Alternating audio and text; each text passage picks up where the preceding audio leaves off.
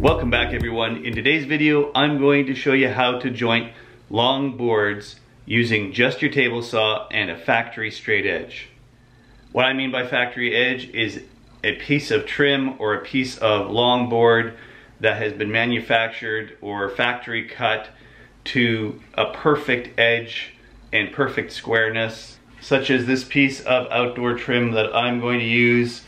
I've got one edge that's been cut by yours truly and one edge that is the factory edge when I purchased the piece of board. Because I'm building an outdoor gate, I've got 10 boards to joint. They're rough sawn sawmill boards of 1x6 cedar, and I'm going to use this factory edge to get a perfect square edge on one side first, and then we'll match it on the other side.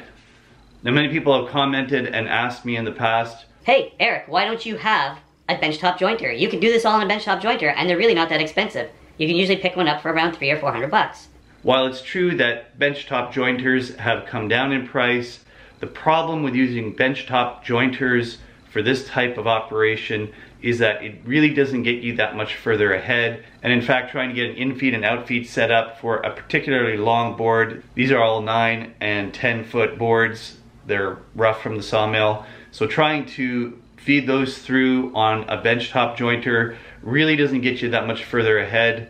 When I learned woodworking initially, I had access to an entirely fully equipped industrial shop. I had the luxury of using a big 8-inch wide jointer that could do not only the edge jointing, but could also plane a lot of the surfaces. That had an enormous in-feed, out-feed capability, and everything turned out perfectly square when you were finished. When you go to a smaller shop like this one, and you start working with benchtop power tools and things like that, you find out that some of those power tools don't do as good a job as you were hoping. I find the table saw method works really great and gives me consistent results. So I've got a lot of work to do.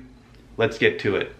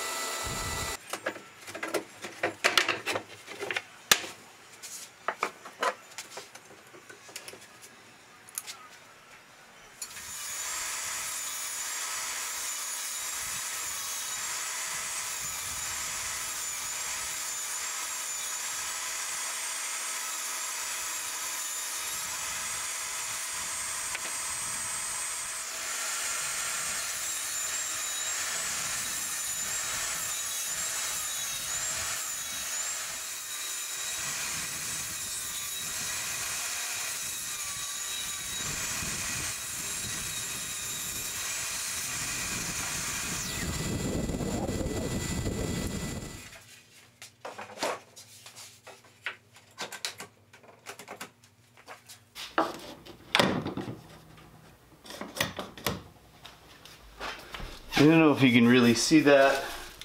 I'll try and pencil it in a bit.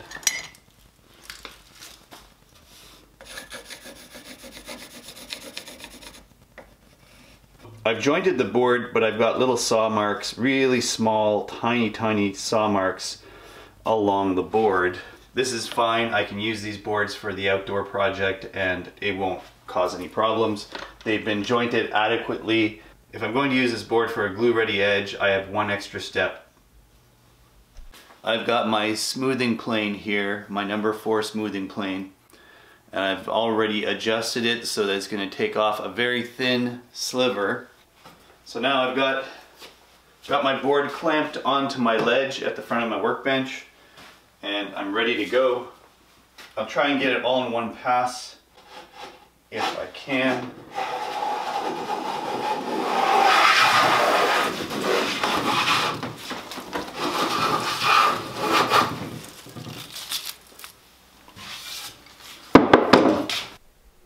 Now you can see the saw marks are gone.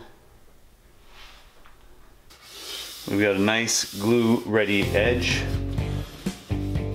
Well, that concludes how to use your table saw to joint long boards perfectly, and also how to follow up with your number 4 smoothing plane to get a glue ready edge if that's what you need. Now, of course, I'm not going to neglect to mention that there is a way to do this on the router table as well. You can set up your router table to become basically a jointer. The problem with that, and the thing I hate about doing it on the router, is that it makes an enormous mess. It causes a lot of fine dust in the air and a lot of shavings everywhere, and I try to avoid that as much as I can. My table saw gets better dust collection, so I stick with the table saw method, or I'll use my electric hand planer if the boards are around 4 or 5 feet long. Your table saw will definitely do the job just fine. Never feel like you don't have enough tools to do the job. If you'd like to help me continue to make and edit these videos, head on over to my donation page right over here. Please remember to like, share, and subscribe if you haven't done so already. There are a couple more videos on this side you can watch. Until next time, thanks for watching, and have a great day.